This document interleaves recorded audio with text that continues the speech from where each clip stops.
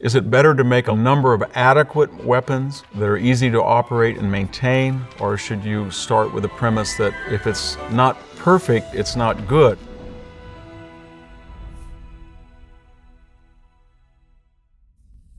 One theme that resonates in all discussions of World War II, and has come up in both air and naval power, is this idea of gigantism, or the age-old debate on whether quality or quantity is more important. And nowhere is this clearer when we get to questions of tanks and artillery.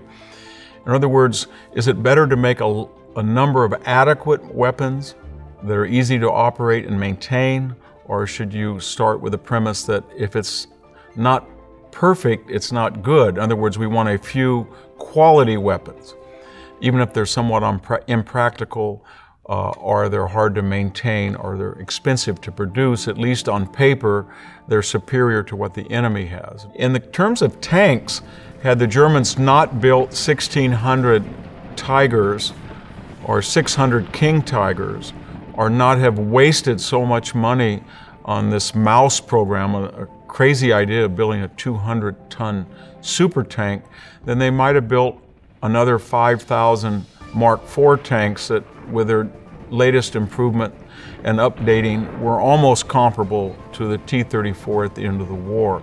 Same is true with the V-1 and V-2 programs, as we saw. If they hadn't have invested in the V-2 rocket program and used those resources to either build 4-engine bombers or more V-1 cruise missiles, they would have been far better off against the enemy. They would have inflicted far more damage. But there's some kind of innate human desire to make something big and perfect, even if it's not practical.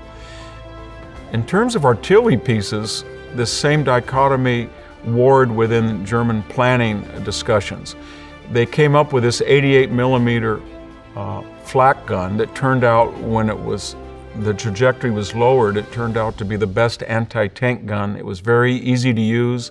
It was very accurate. It was very easy to transport. It was very easy to make.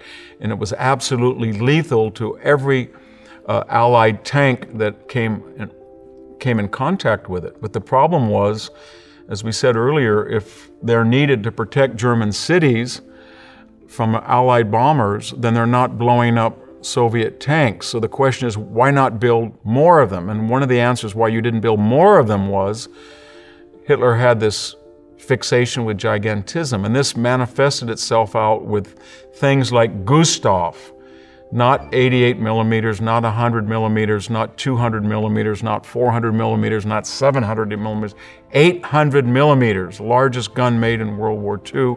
7,500 Germans, soldiers, were needed just to transport it to the Eastern Front, reassemble it, and then maybe you could shoot one projectile per minute, but not more than 200 or 300 when the barrels started to wear out.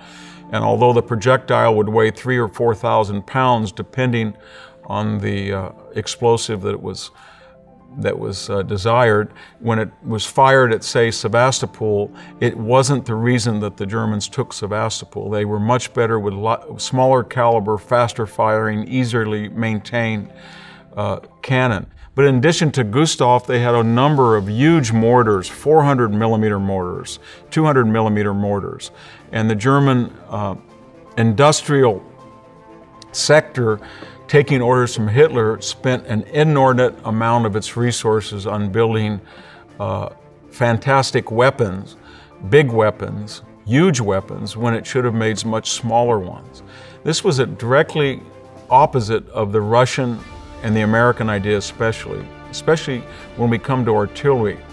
The Soviet Union made more artillery pieces, over 300,000, than almost any other country, and they killed about 75% of German soldiers who were killed on the Eastern Front.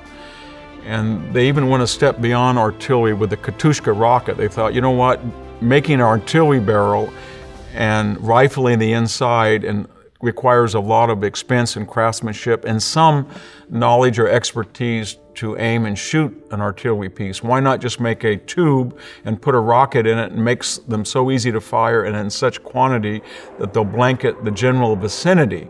And that turned out to be a brilliant doctrine as well. But again, it reflects the idea of quantity, good enough, versus a few high-quality caliber weapons. Thank you for watching. We hope you're enjoying our highlight series and invite you to explore our complete course on the Second World Wars. All of Hillsdale College's online courses are free and for everyone who loves to learn.